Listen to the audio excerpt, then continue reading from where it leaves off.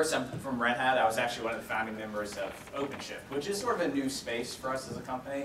But my background was IT. I've actually spent about the last decade or so in a bunch of different varying levels of paying IT gigs. And so for me, I think 2011 has been one of the most interesting years that I've seen in a long time. So how many people, just out of curiosity, are familiar with infrastructure as a service, if I say that term? Or?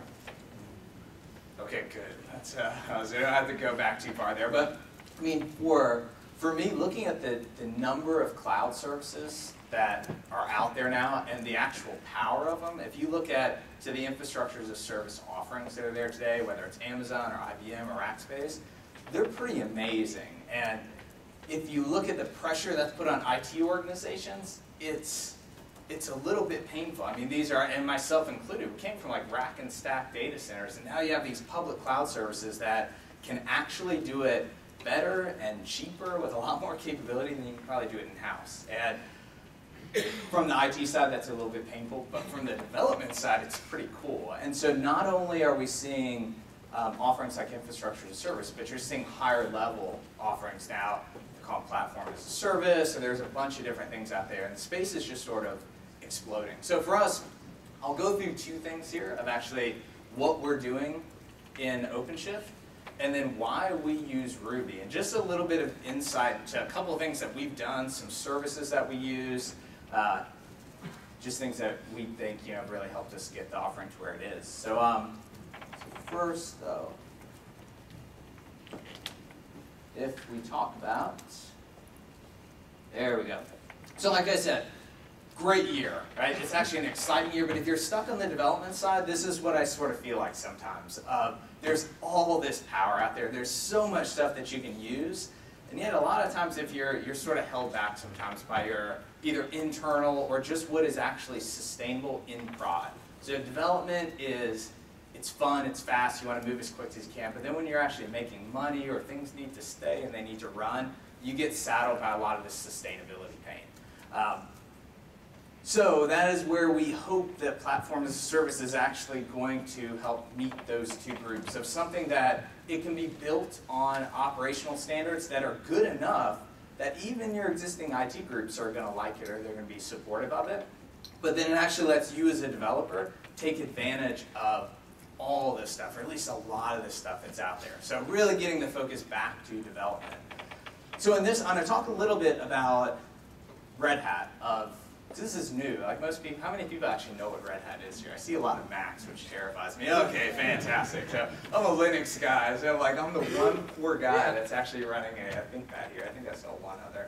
But Red Hat, I mean, we're traditionally an operating system company and a middleware system company. What a lot of people don't realize is what we really focus on is operational stuff. We help keep customers, probably the most complicated environments in the world. It's what we've done over the last decades. We help them get them running, and we help actually keep those things running, whether it's like nasty pushing errata updates to them or making sure the OS is API compatible. That's what we've done. So when we talk about platform as a service for us, it's actually taking this stuff that usually, I mean, these are the big banks of the world and stuff that we're working with that run it. And in sort of the movement of cloud, trying to be able to bring that same capability and that same operational power directly to developers. So we want to actually be able to provide a great development experience, the best we can, but then actually have it carry forward to where it can be a real production environment. Real down to the point of whether it's SLAs around tickets, or it's guaranteed that you're going to be able to get patches all the way through the stack, from your middleware stack to the OS. That's our hope. So that's sort of where we come on platform as a service. So if I look at, if anybody here actually has seen a computer, used a computer that sits old, you might be from the compile your own kernel community. And just like a little bit of history of what I look at that we want to take off the plate of developers that was really cool 10, 15 years ago, but as the expectations of the business and the rate at which we're supposed to move and build offering, it's gotten a little bit challenging. So when you look at where we started, like as a developer, you sort of own the whole stack. I mean, you got the source for something. You actually built your own kernel. If you're like me, audio never worked, like ever on your own kernel. Video, you were pretty lucky. Like that was a good day for me. If I was like, holy cow, like I got this, I can actually see a display. That was big for me, and it was a fun time, right? You could actually go, you had complete insight to everything that ran, but you had a lot of stuff on your plate. Once you actually got like a kernel that ran, you had to get it on the hardware, whatever your group was using. You had to deal with provisioning, infrastructure, security, maintenance, a lot of stuff. Really wasn't sustainable as IT groups were growing so fast. So that's where Red Hat's traditional model was, right? We took the whole, look, we'll deal with the sourcing, we'll deal with upstream communities, we'll pull together a distribution, we'll build it, we'll make it run on a whole bunch of hardware. Audio and video is going to work for you, although not too many, not a high priority for our customers, but we certify it, we do worldwide distribution, we did all that stuff, and we did this support tier in the middle, which was good, right? It was a really popular thing, made it successful, it's nice, but there's still a lot of stuff on the plate, especially if you're a small shop, you're an engineer, a developer, you still had infrastructure, you still had provisioning, you had to deal with configuration, whether it's CF Engine or Qpid, or you're just changing scripts in prod. You had a lot of stuff on your plate. And it all sort of takes away from, end of the day, you're trying to develop, you're trying to get work done. So this is what we're hoping, our view when we look at PaaS, it's how much extra stuff can we pull over there to the left? And a lot of this has changed fundamentally in the last couple of years. With the quality of infrastructure as a service offerings that are out there, we actually think we can sort of pull the provisioning aspect and the maintenance of that and the hardware aspects. Now there are a couple things that we have to share in the middle because we can't do all your configuration for you if we don't know the apps or those things. Security is another tough one. We talked to a lot of people. We can do phenomenal security sort of at the boundary points. But if your app has like a SQL injection problem, like we can't help too much with that. So there are some shared things in the middle along with support, but the goal is really to let people focus again on development. So how can you spend the majority of your day doing the stuff that you like, but then actually have a lot of the operational capabilities that are offloaded that you can trust, and your IT group and your CIO or whoever can trust as well. So with that, this is where my blood pressure spikes, and I try to test my eyes on these small screens. But I am going to show a quick live demo of actually starting a rack application. Let me make sure you guys can actually see this. Read the text pretty well, good. And what OpenShift sort of is. Now I'm going to show you from like the geeky command line interface. That's just what I do. I'm one of the old like compile my own kernel guys. So that tends to be where I fall, but we have web tools and those things as well. A little easier to demo on the command line side. So what OpenShift is, the PaaS space in general, if you know like Cloud Foundry or Heroku or Orchestra or PHP Fog / App Fog or Engineer, this space is exploding. It's awesome. Like we love watching all the stuff that's done here. So hopefully some of this will be fairly familiar to this group, but I'll go through fast in my time here. So I'm going to do some fancy copying and pasting because I know I can't type when I'm doing a live demo. So all of our tools, if you actually just install a Ruby gem, and there's sort of two ways to do it. We do a lot of RPM packaging because a lot of our users are actually on Fedora, they're on this, but probably our second users are all on Macs. Like this group here is I think 99% there. So you just install a Ruby gem, it has client tools. And all of our client tools you'll just see is RHC-something. When you're actually creating something on OpenShift, it has two parts. So one is what we call your domain. It's basically pick that thing in the DNS name that's going to be yours, that we're going to create all your apps under. And the second thing is go create all your apps and use them. So I'm going to run this. And this is where we start praying about the wireless. So to talk about what this does. So I'm actually creating an application, that little -A that's saying my, and the type is going to be a rack application. We sort of standardize, instead of saying like this is a Rails application, we try to sort of standardize to the rack tier because it lets us run whatever you're going to run underneath that. And we'll switch this to actual Rails application. -P is just a fancy environment way, so you guys don't have to see me type my super secure password every time I run these commands. But what's happening now is, so this has actually gone out to our cluster of servers. It reserved your DNS name, propagating that DNS name worldwide. So if you're in like Asia Pacific, it might take a little bit longer to get it than if you're over here. It's going to wait till that's propagated. It's going to give you your URL, and this should be running. So let's see if I copy this. switch over here. You guys will see our hello world application. Hopefully. I got to do my wireless test here. Sorry. I can type faster staring at the screen. And wireless is down for me. 1 second. I blame this guy over here. He's the one that brought me this little wireless hub. It's been nothing but pain for me. We'll see if my Google test starts running here. But that's the goal, right? So you now have basically your running rack application that's out there. You know, magic. You didn't have to set up DNS. You don't have to set up. You don't have to worry about it being updated, or if security errata comes out for Rails, or for one of the underlying packages, depending on what gems you pick. But we're going to apply all that stuff to the server. We're going to deal with basically every operational concern we can. All these things run on Rail. So you actually get all like the ABI benefits and those things of running on Rail. But we have free offerings now for this. So, you know, generally we try to have all of the development use cases available for free. So wireless is back up.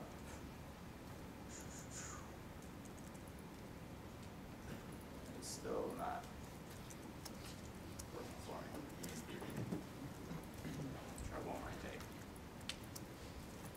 So, while that awkward silence, I will show you the things I have cached. So if you go to our site, which is OpenShift.redhat.com, that'll give you a pretty quick walkthrough of how you can go get a username, how you can actually go create this stuff.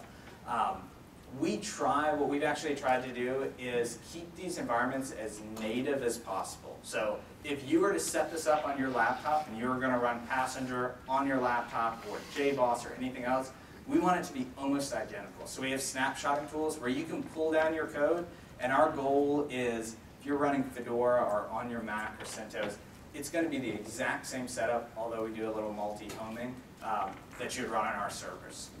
So let's see if I can get wireless back, and if not, start again.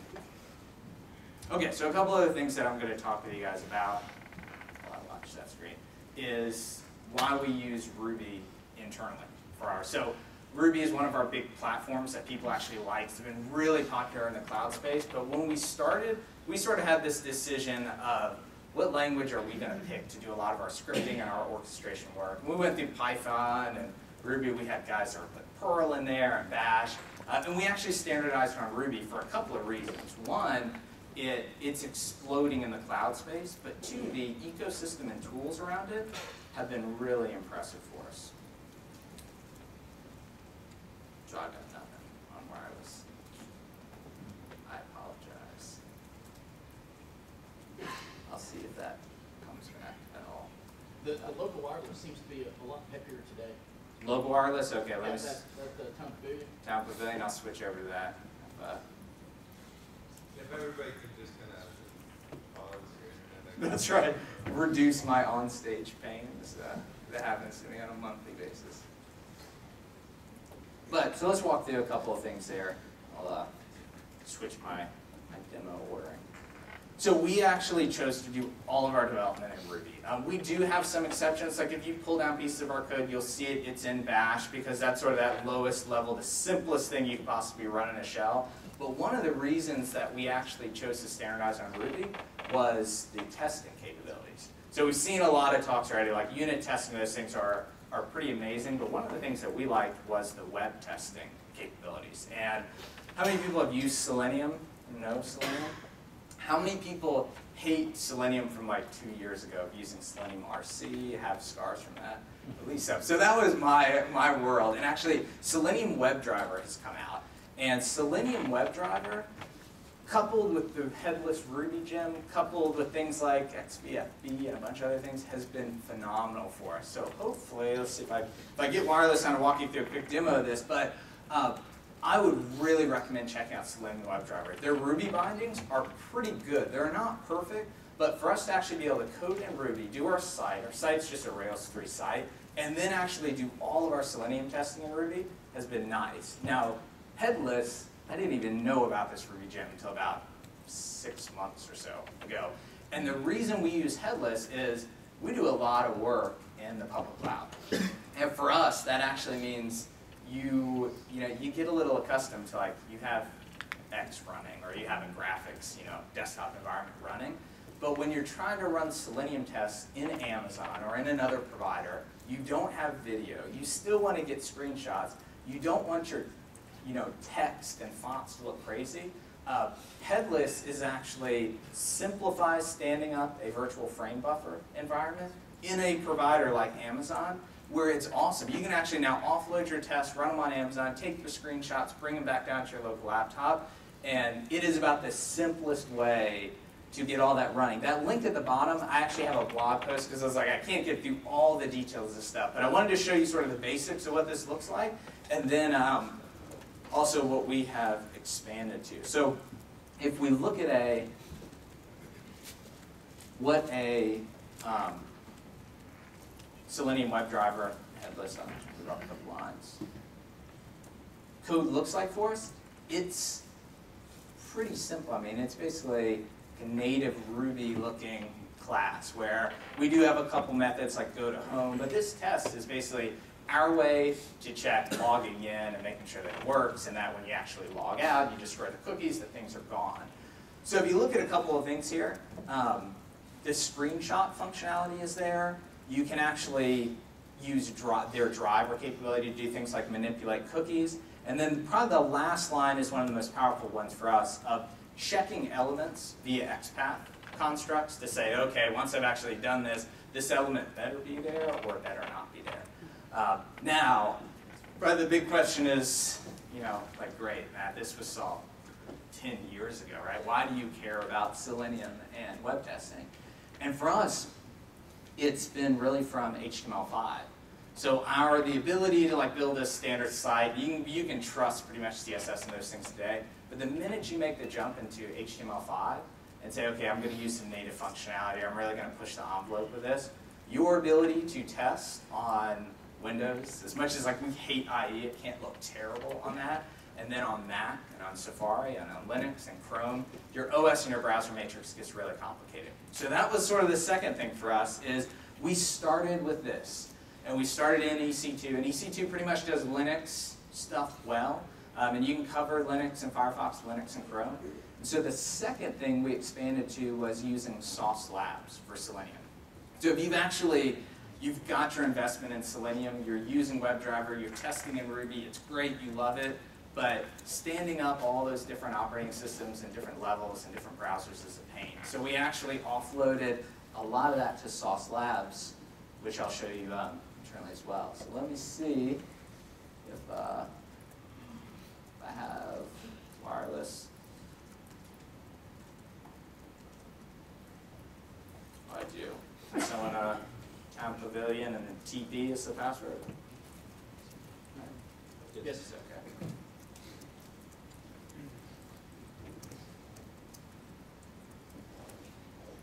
So I'll show you a quick cache view of what Sauce Labs does, and then we'll see if this actually works. So Sauce Labs, we did have to tweak our Ruby Selenium test a little bit. Things we loved about it, it let us actually keep our tests in Ruby. Two, they deal with the pain of, you can actually see this is Windows 2003 and Firefox 3.6. That is a very thankless job to have a variety of operating systems and a variety of browsers to be able to test on. And then they did some really nice stuff, which, dare I refresh this? But you can see this video. I'm scared to click on it right now. But actually, as you run your test, they not only do the virtual frame buffer stuff where you can grab screenshots, but they'll actually take a video of your entire test. Let's see if this comes up. You said wireless was peppy here. Okay, yeah. Video is probably not going to work. But they break down everything that you did. So if you're, if you have photographic memory, you can compare this with that old test. They basically, everything that you run through, break out, take screenshots at every point, and actually do the video. So it is a great expansion to, if you bought off on Ruby, you're doing your testing in Ruby, you love the WebDriver stuff, you're actually using headless, but then you're really tired of trying to stand up like Windows and Windows licenses and EC2, SAW subs is a great next step to go there. So, let's see if we can actually get our Rails app running.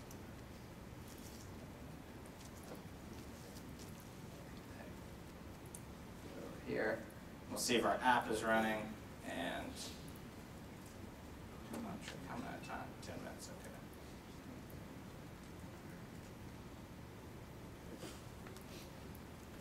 okay. Hey, it loaded. Slowly, but it's loading. Okay, so this is, if we back up into the demo, we created this application as a rack application. It's live, you guys can go look at it in your browser. You can tell this is rack by the famous, I'll put in the lobster.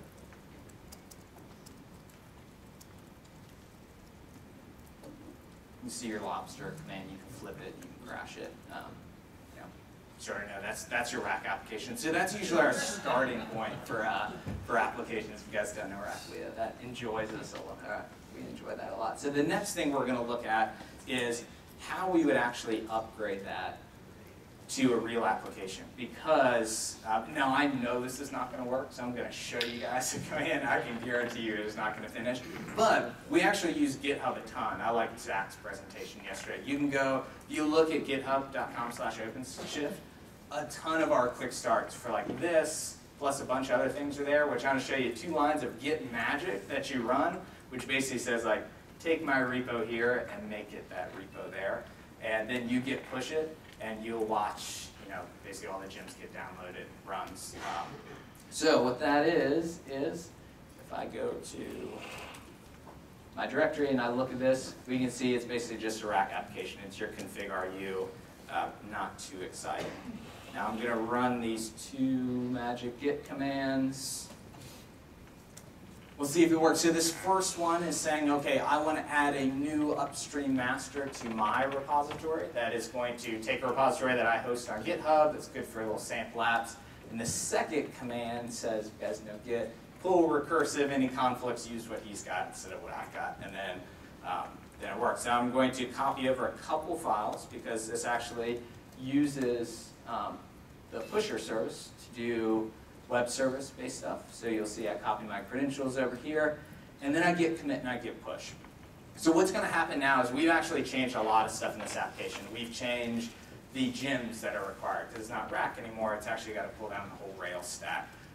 We pull in gems from the company, Pusher WebSockets company, and you basically want to get it all up and running. So I doubt this is going to finish. We'll see how lucky I am. But it's going to push that to the server. You basically wait a couple minutes for your gems to get deployed, and then that app will be running with a new Rails app. And I'll actually show you what that app will look like in my kitchen show style replacement, because I do this enough that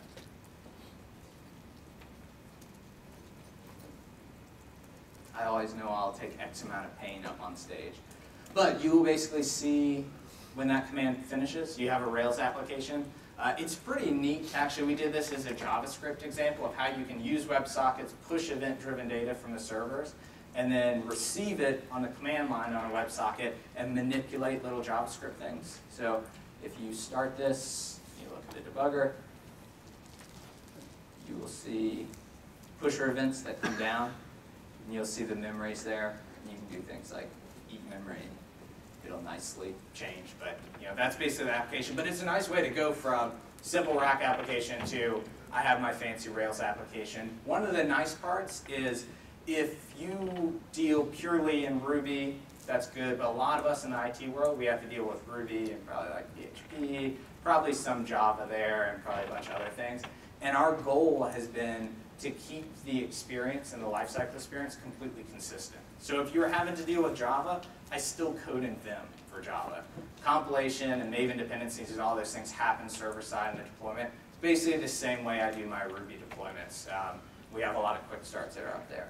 So the last piece, because I know I'm running out of time with this, that I wanted to talk about that's been a challenge for us, and we think there's a great project out there that we've liked a lot, is have a lot of machines to deal with now. So one of the good parts about cloud offerings is you can get machines pretty quick. Right? You can get 100 machines in a second if you want.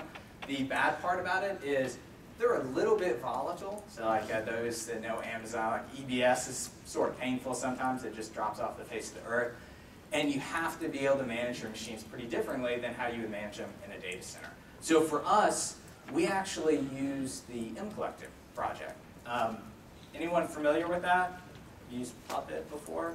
So this is something that you wouldn't see if you were using OpenShift, but it's something we use behind the scenes. MCollective actually uses messaging technology behind the scenes to be able to subscribe, do operations, do controlled operations on your machines, and be able to query them, pull facts back if you're familiar with Factor, and it lets us make a lot of decisions like, what is the best machine that is in the right state to take the next application? So we have a lot of machines out there, they're changing state all the time. Our users are very volatile with them, and MCollective has provided a great messaging-based way to actually query that infrastructure real time and then do operations like deployment for it. We actually took the MCollective backend out and replaced it with AMQP and Apache Qpid instead of Stomp, which it uses. That was another thing we loved about it is they use messaging, but they're disconnected enough to where we could replace it with a stack they were most comfortable with. So with that, that's what we do. I apologize for the shaky live demo. That always hurts my heart a little bit. And then the quick tools, I like to Creative Commons, all the pictures, Creative Commons, fantastic place to get presentation pictures. All the slides done in Inkscape and the fancy HTML5 stuff in SOSI. For that, I have like a minute. Any questions or? Okay, off the hot seat here. Oh, one question, sorry. Sorry, I had a question. I think maybe I misheard you, but you were saying sometimes you upgrade, you do like patches to like Rails and maybe other gems. Is that right? Yeah, so the gems are tougher. So we actually always keep a Rails stack. It's pretty much tracks with Fedora. Oh, sorry, the question was, do we do updates to things like Rails and to gems? It's been a really challenging space for us because we give users the ability to pick their own gems and deploy that. We do keep an always patched version. So in fact, there were some CVs that came out with Rails recently. So we will keep a Rails like 3.0.11, I think is what we are.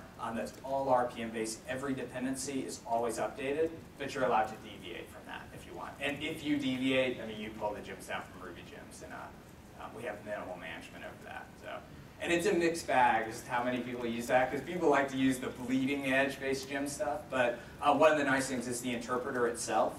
So we aggressively actually keep the interpreter patch and libc and all the things below it, just track with Rail. One more. So when you fired up those servers there during the demo, were those living on Amazon or your own Well, data center or what? we host, most of what you would see hosted is hosted in Amazon today.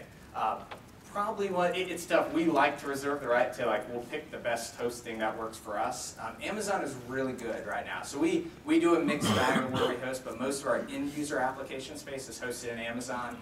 One of the reasons we do that is a lot of services like our Yes or other things that are there are co-located within Amazon. So that's been the preferred user choice of where we spend stuff on.